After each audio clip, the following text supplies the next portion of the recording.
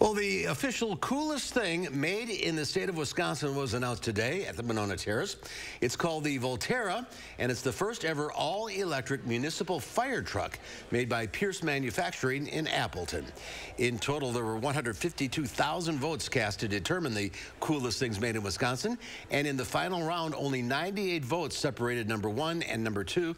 This year, the one Volterra is already serving in the Madison Fire Department on the frontline duty at Station 8, Madison's busiest fire station. So when we went to the city and asked them about the opportunity to introduce an electric fire truck into their fleet, they met us with open arms and indicated that they'd be very interested in introducing this vehicle into their fleet. There were nearly 150 different products nominated this year, but only one could be the winner. Even the coolest thing trophy is made in Wisconsin. Very cool. Cool.